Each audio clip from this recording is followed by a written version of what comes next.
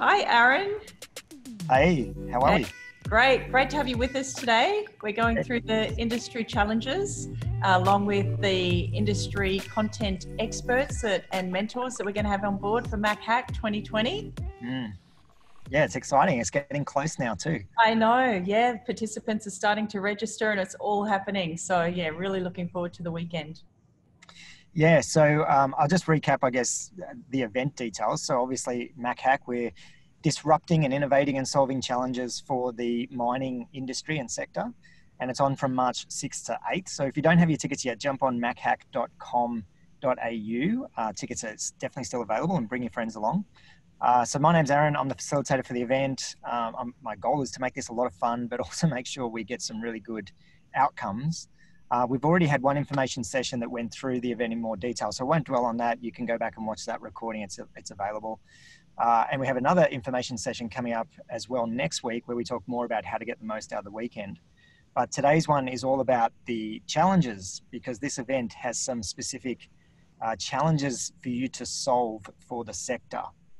And there's prizes up for grabs to solve those challenges as well. So we have $5,000 of cash prizes, including 2.5 for first place. But more than anything else, it's really the opportunity for the ideas, the solutions that get built or tested or validated during the weekend to actually go forward and potentially be trialed. And I think that's the most exciting part Yeah, because as well as further money there for research and development as well. You know, if the idea's got legs or solutions got legs. So just to plug there as well. yeah, and it's awesome that we have so many different industry operators and experts involved, including a heap of mentors. So before we sort of go through the challenges, I thought I'd just mention some of the mentors. But we have representatives from engineering companies like DHG Engineering, from university like CQU, from BMA, BHP, CSIRO, Mastermind, you name it. I feel like we've got a great industry representation, and across their skill set, it's really diverse. So we have everything from geologists to like data science to people who are more experienced in the HR management side to engineers, obviously, and a variety of different engineering talent. Many have long careers in the sector. Some are relatively new, some are focused more on the innovation side. So the beauty of all of that is we're going to have a lot of expertise in the room to provide you with mentoring and coaching and advice, particularly on the Saturday afternoon and again on the Sunday. And just having access to that expertise will obviously help you shape your solutions to make them very specific. They'll be there to answer your questions. They'll be there to help guide you through the challenges and the streams in particular, but also talk about the practical applications. How do we actually implement something what would it look like in a real world environment? What does that environment look like? And that's really important because this event is open to anyone to attend. So many of you probably will have limited experience with the sector, if any, whereas others of you that might be attending obviously have a lot of expertise in the sector. But they'll be able to provide insights into systems that are used within the organizations, how we might have to integrate our solutions that we develop with those systems, but also then, you know, the commercial reality. So going forward, if something were to make it into a trial, what would that need to look like for that to work? So the bios of the mentors, we have some slides that we can share with more details on the mentors as well. So you'll be able to look them up. You'll be able to see their LinkedIn profiles and read up on their backgrounds as well. Then in addition to them, we also have a panel of judges for the final night, for the Sunday night, who again, are quite a diverse group representing Mets Ignited, BMC, Glencore, Mastermind, BHP, and again, all with a range of like quite varied expertise across engineering, again, through to more the innovation side, and obviously with a procurement awareness. They understand the procurement process as well. So it's quite an exciting group of people all coming together. I should also mention that in the room, there's obviously also, you know, the team from Split Spaces, myself. So there's also a lot of expertise around how do you actually validate ideas? How do you prototype a product? How do you workshop an idea and validate it? And how do you do that customer discovery process while we have these mentors and experts in the room as well? So you're gonna have a ton of support. And I should also mention we'll have the masterclasses. So over the space of the Saturday morning, there'll be a number of masterclasses to really help you further develop your skill set to test an idea, to discover the underlying root causes of these problems and how you might solve them, and then how to convert them into a working prototype. In terms of the actual challenges, so we have some awesome challenges. Starting, I'll go through there's actually 5 challenges now, isn't there, Deb, with the latest edition? Yes, I can confirm 5, and we're expecting a couple more to come in as well. So yeah, really exciting. Yeah, that's awesome. And what I love about them is they're quite diverse. So the first challenge I'll talk about is from BHP. So they have this, I'm describing it as a water events challenge. And the background to this is during wet season, obviously there can be a water buildup, a significant water buildup that can prevent the mine from being operational or even introduce hazards on site. And at the moment they're solving that with pumping pits and bringing in large scale pumps. And the limitation, the problem around that is that's great for getting the water out, but it doesn't actually solve the problem. The mine can still be not operational during that time. There's still a boggy environment. So what they're looking for is any sort of solution that can help solve this challenge around, what's the alternative? At the moment, the pumping solution is obviously dealing with the consequence of these events. How could we prevent these events? How could we better track these events? But they're also looking at, in one of their requirements is around how do we measure, for example, the salinity of the soil, the effects on the environment, where is this water going, and what's the flow-on effect of pumping this water away and the irrigation consequences. So if you have sensor technology, for example, this could be applicable here. Advanced warning technology could be applicable here. There's a range of solutions that might actually fit this. It might be left field. So I think it's quite and the other beauty of this one is there are potential trial opportunities at the end of it as well. So quite a significant opportunity. I've seen many mines that get shut down for extended periods with this one single issue, and it's a massive cost. So there's a huge potential for this one. The second challenge is from Mastermind, and this is more around fatigue, so human fatigue. And obviously this is a significant issue. Mine workers, as we know, do shift work. They often do long shifts. Some tasks are quite repetitive or quite arduous. And because of that, the physical toll on the human body can be quite high. And also we can just suffer mental fatigue from having to remain focused for so long or doing a repetitive task.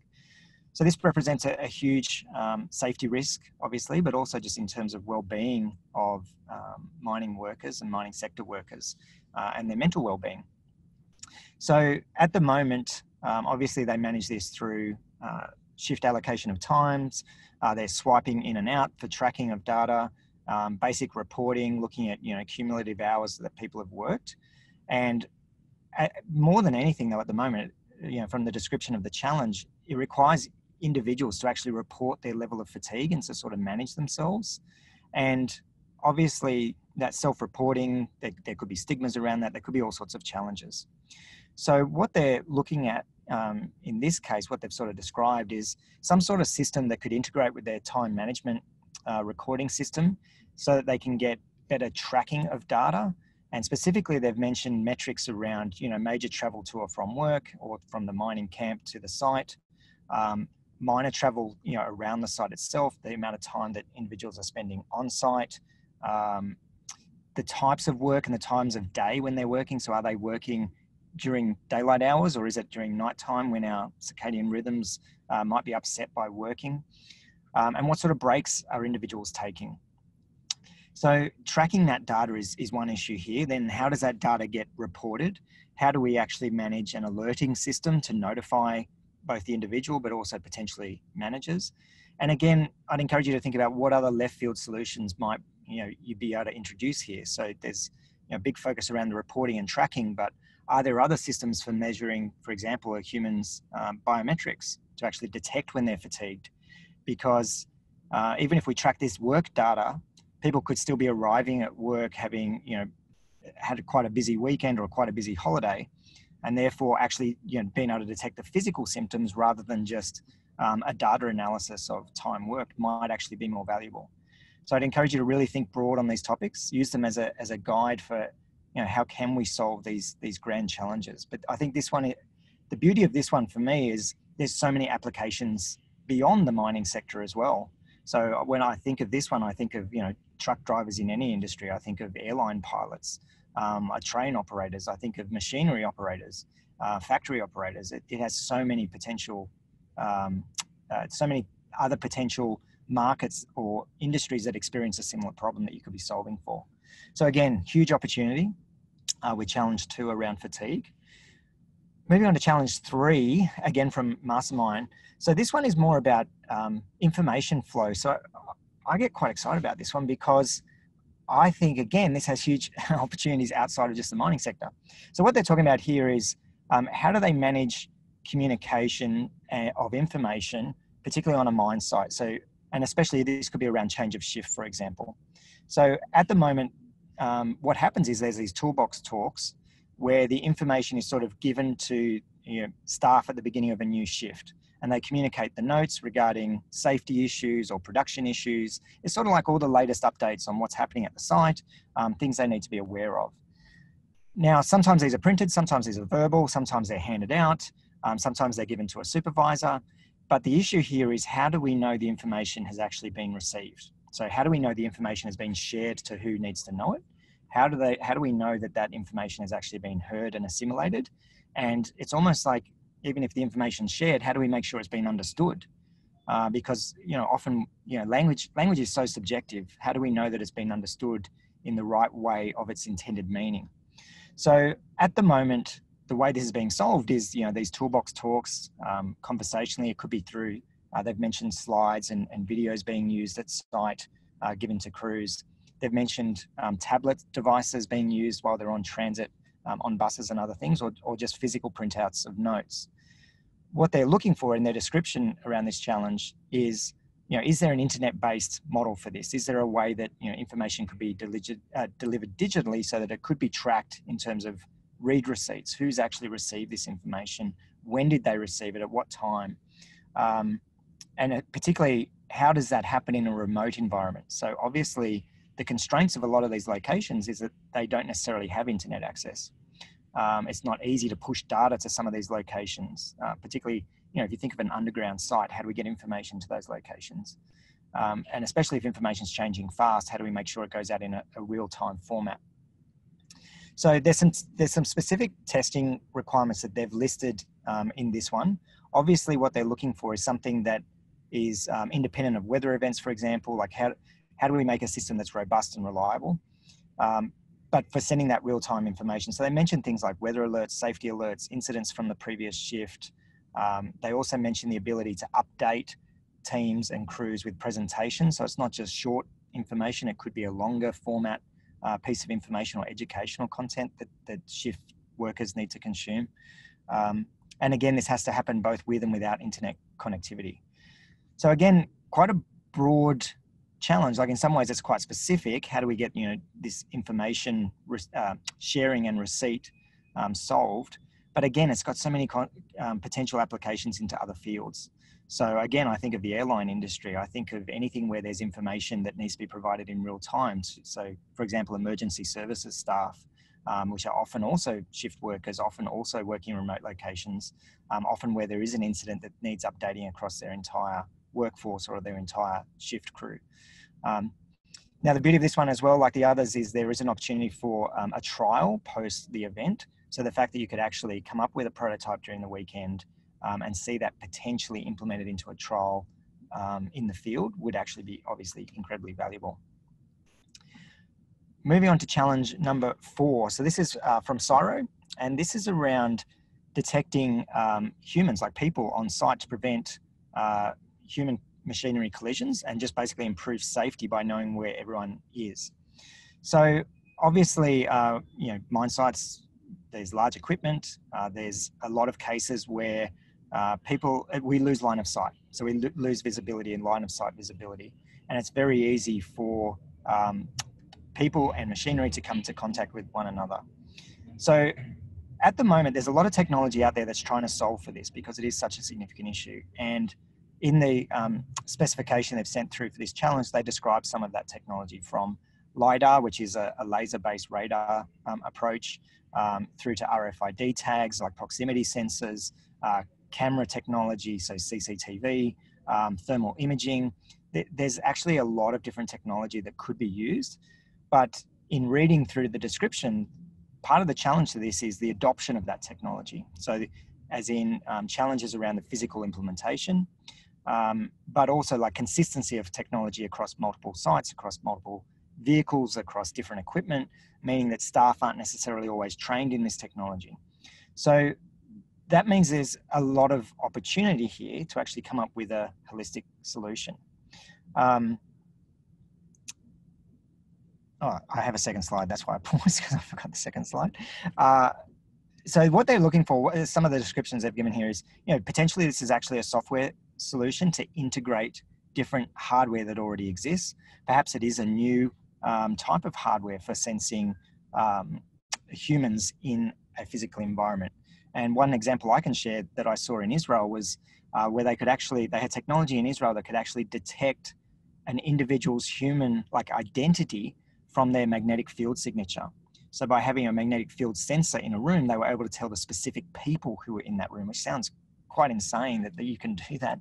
But maybe it is some left field type solution. Maybe it's taking a technology that already exists in some other application and adapting it for this environment. But again, maybe it's just making this technology that already exists more user-friendly. Maybe it's the interface with the humans or the operators that's actually the challenge. And that's part of the beauty of this weekend, is getting the chance to access these mentors and industry experts and the other participants, is to actually dive that little bit deeper. What is the underlying cause of these problems? Maybe it's as simple as a human error. Maybe it's a training issue. Maybe there's some other systemic problem that we actually need to address, which will solve the challenge, but we may perhaps without even using technology. So I encourage you to think quite broad again. This one doesn't have a trial opportunity, but I know how big an issue this is, and obviously safety is a massive issue on sites. I imagine if you can solve this sort of thing, there'd be a number of companies willing to do things and trial things later. Yeah, I might just hop in there and say CSIRO, in essence, is, as we all know, an organisation that is always looking for solutions themselves. So the opportunity for trial, given that the people in the room, are from certain sites, may still exist, but not through CSIRO, the organisation itself, if that makes sense. Yeah, no, that's a really good point. Yeah, thanks, Aaron. We also have this fifth challenge, which I'm just reading for myself for the first time, but this is more around GIS data, so surveying and spatial imaging data and mapping data. And this one comes from, is it from Glencore? Yes, it is from Glencore.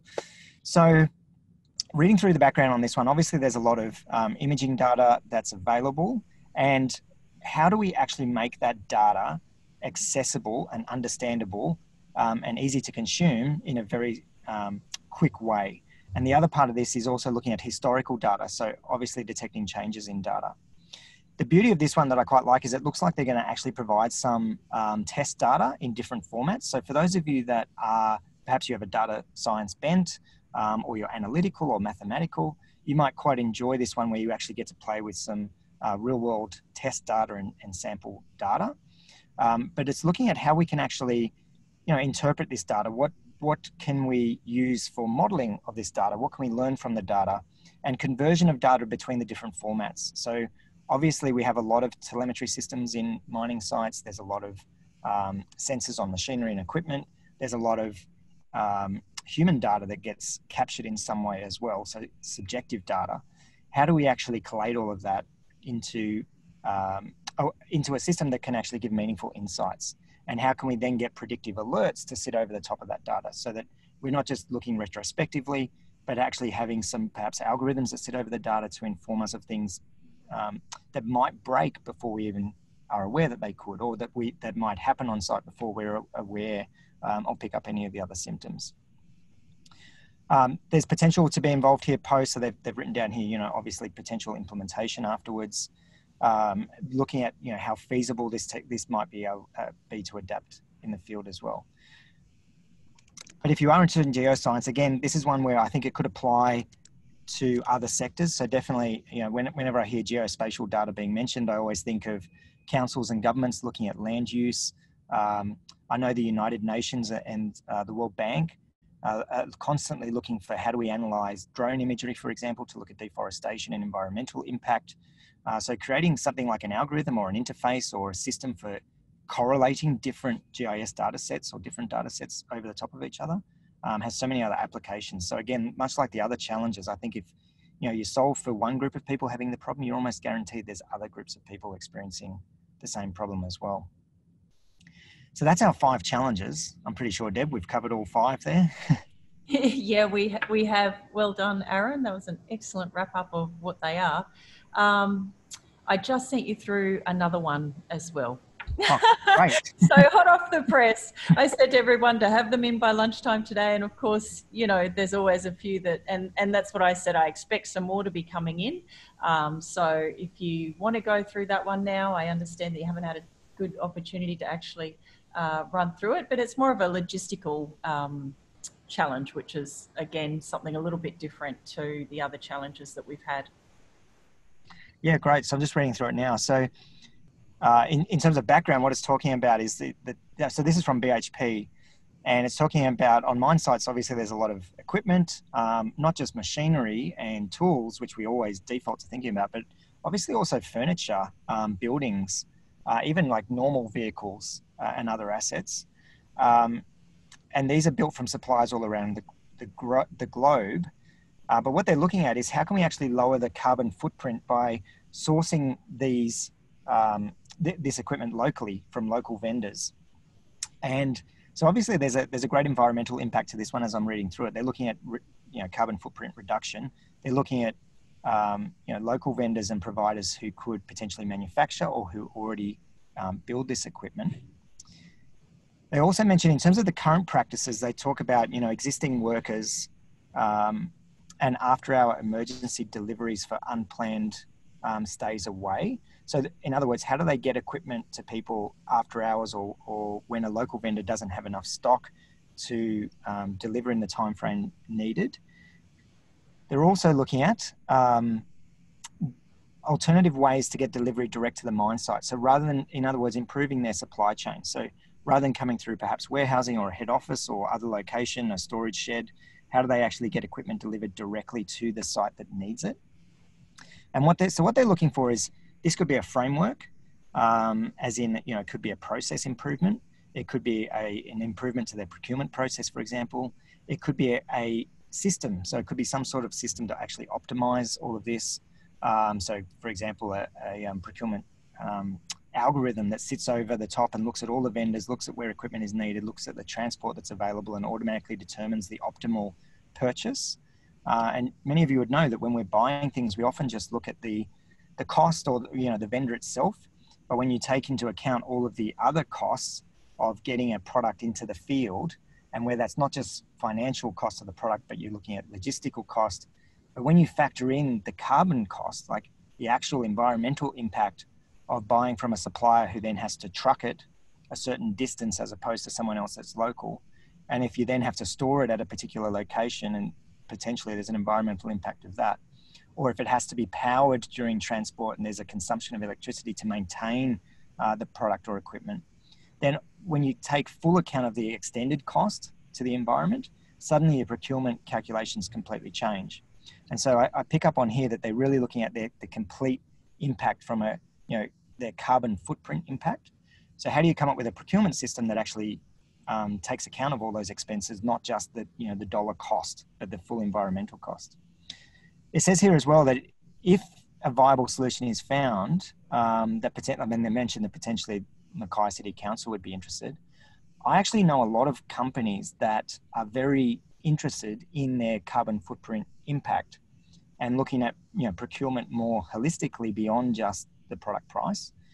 So I think if you solve this, I think there'd be a lot of companies quite interested in a system that could actually improve their carbon footprint around their physical assets, procurement of assets, and probably also disposal of assets as well. They mention here that there might be an opportunity to speak to a BHP rep around emissions data, which they might be able to get their hand on. But again, like the other challenges, I think the beauty here is you could look at this from a systems point of view. How do we improve the system? You could look at it from developing almost like an AI algorithm, like how do you get the data set of impact and then do some put some smarts behind it to actually do smarter procurement based on total environmental impact. But maybe also it's just a strategy. Maybe it's an educational process in terms of educating procurement staff or asset managers or those who are responsible for fleet management, for example, in terms of a vehicle fleet. Maybe it's an educational process. Maybe it's a sensor technology that's needed. So yeah, again, quite a broad one that has a lot of applications to other industries. 6 pretty cool challenges. Yeah. Yep, there may be a couple more to come. I guess we'll just have to stay tuned for that. Yeah, you may be able to touch on those at next week's webinar. I know next week we're going into how to get the most out of the weekend. How do you collaborate? Big thing, obviously, if you come up with an awesome solution, which we're sure that there will be some great outcomes from the weekend. How do you manage IP? You know, how do you have those conversations about all of that before even going into forming a team? Yeah, and how do you just prepare to get yourself to the event to get the most out of it? You Yes. know, like making sure you Yep. get some sleep before and what equipment to bring. So we'll answer all of those questions in the next one. But yeah, I'm really excited. I think, you know, what stands out for me from these 6 challenges is there's sort of a role there for everyone. I mean, if you're interested in sustainability around that last one, natural environment, you know, if you're into geospatial, if you're into data, but if you're into you know, a lot of the other ones around safety, around sensor technology came up a lot. In fact, the water around the first one has some you know, good interest for environmental people who are interested in environmental issues. So yeah, there's quite a range there. Oh, and communications and information flow, human dynamics. I agree with you as well, Aaron. And I think that, you know, one of the questions that often comes up is that, well, why would I get involved? I'm not sure I have anything to offer as much as I would. Just this last week, someone said, I'm not a hacker. Yeah. I'm not a hacker. Yeah. Exactly. But, you know, like there's so many different perspectives that you can look at a challenge from. And so the greater diversity within the room and within each team, you know, everybody brings something to a solution, and you don't have to be a hacker. You only need one hacker on your team. Yeah. You know, and then you need all of those other aspects as well. And yeah, I think it's going to be really fascinating how we get the teams all together on the Friday night, because of course, you know, if somebody's coming by themselves and are a little bit unsure about, well, how do I even get in a team? How am I going to meet these people? Yeah, you do all of that. That's your role, right? You make people feel comfortable and allow the teams to be able to form. And I guess with this one, they're forming around the challenge as well. So you maybe just spend a couple of minutes talking about and alleviating some of those fears of individuals who will be coming by themselves in how they're going to actually form a team. Yeah, so there's so many great points in what you just said. I think starting with the fact that every single human on the planet has value to contribute to this event. It actually doesn't matter what experience base you're coming from, what industry base you're coming from.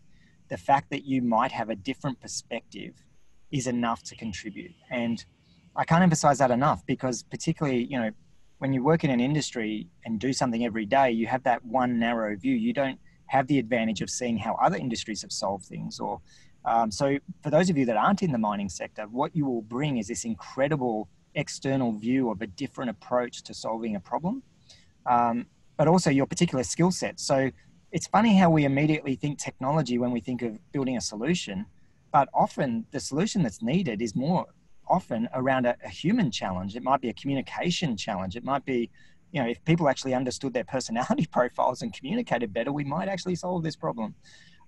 Sometimes it's more procedural. So if you might, you know, be an HR rep inside a small business, but you've built a world's leading practice of HR and staff management by building certain procedures, and just those procedures, that approach to a structural method of breaking down something that happens, could be what's actually needed to solve some of these challenges.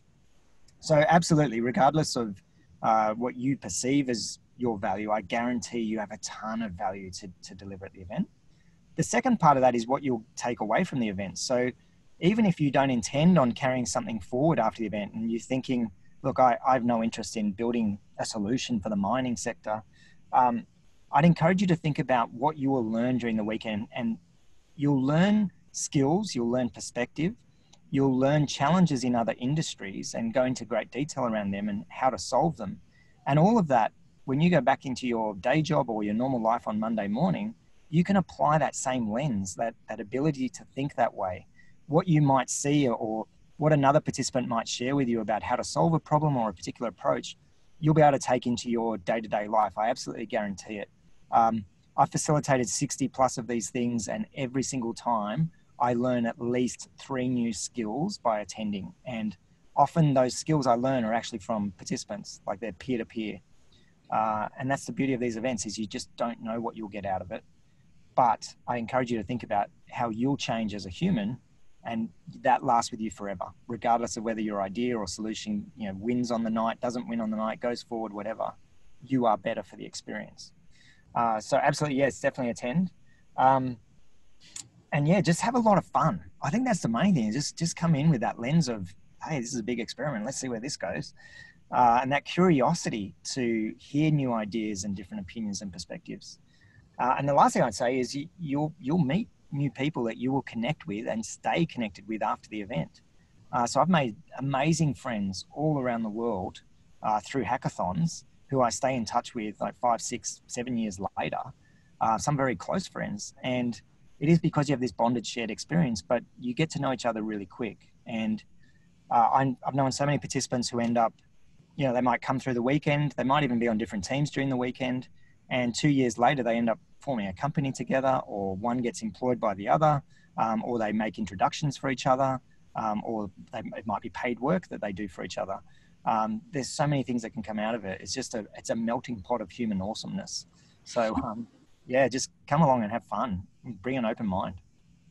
Great. Excellent. Anything you want to add to that, Brent? Just make sure you register. Oh, I think there's a cutoff time for registration. What is the last date someone can register? Well, it depends whether you want to get fed or not.